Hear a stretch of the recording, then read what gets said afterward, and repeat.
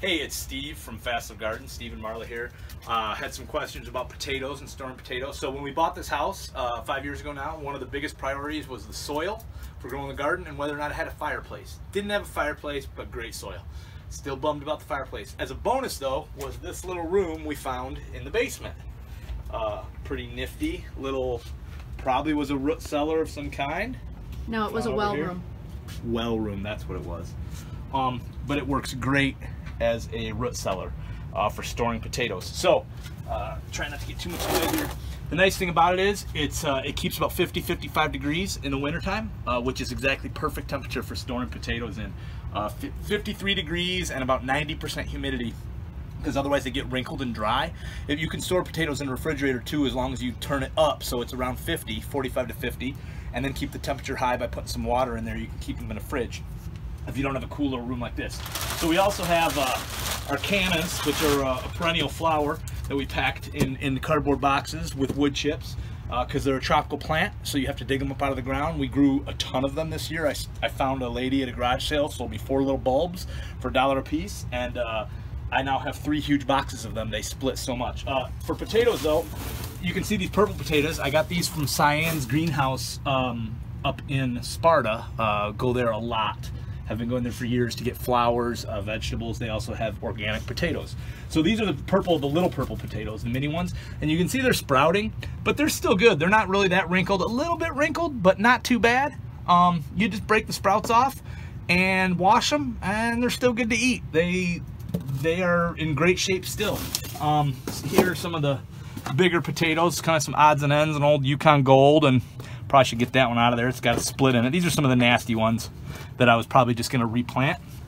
Over here, we have multiple other, these are some Yukon Golds. We're going to use these as starts. Last year, I just planted them just like this. I laid them in a bin in leaves and straw, and they turned into leaves and more potatoes. And so these are going to all be probably replanted this year, along with all of these. We still might eat some of these. These are also a purple potato. These are those beautiful purple potatoes that you saw. They look a little brownish here, but once you wash them off, they're inside and out a beautiful purple color. Just an amazing potato. And as you can see, these little ones have these long roots. These will actually all grow into new potatoes. Maybe not this one, see, it's totally wrinkled. It's used up almost all of its stored energy to produce this long root, but it's still alive. This is still growing. If I get this in the ground, this is still going to send out roots and make more potato plants. All of these are so one of the easy keys to grow. to storing potatoes is to not wash them off. Right. So here's some red potatoes.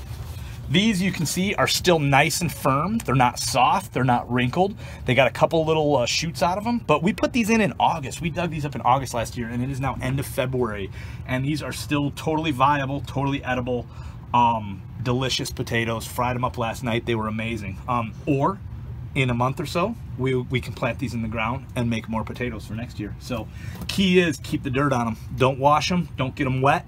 Let them cure for a day or so and dry in warm temperatures, and then you can put them into a cold room like this. And I have the plastic in here because this actually is outdoors, the roof of this room, so occasionally a little water drips in here, and that's the one thing you don't want them to actually get wet. You don't want any of this stuff to actually get wet. You want it to be moist in here, like leave some water in here. The onions too, we grew last year. You can see the onions are still solid, viable, nice big red onion. It's got a little bit of growth, but it can still be used. These white onions, still edible, still amazing after almost 6 months here in the cooler. Over here, we have some garlic, which that is actually sprouting. I never really see that happen very much, so it must be moist enough in here that the garlic is actually starting to grow new garlic, but we can harvest that for shoots. But this is all organic garlic that I've been growing year after year, splitting it up. These are the smaller varieties, not the big jumbo ones, but this also stores very, very well in this cold room. So again, simply, potatoes, garlic, onions, even carrots if you store them in wet sand or soil in a room like this. Some of my favorite crops because you don't have to can them, you don't have to freeze them, you don't have to chop them up, you don't have to buy a bunch of jars or use a lot of electricity for the freezer.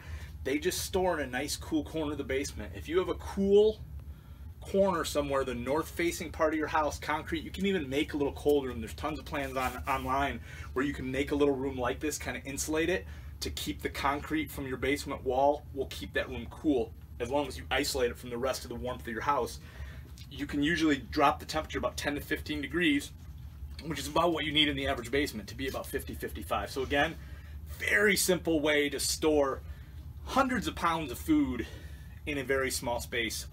The potatoes we grew this year, 170, 180 pounds of potatoes, probably 50 pounds or more of garlic, probably 40 pounds of onions, can all be stored with no effort at all and can be used for 6 to 7 months throughout the winter. So it's an amazing, amazing crop. Potatoes, very easy to grow.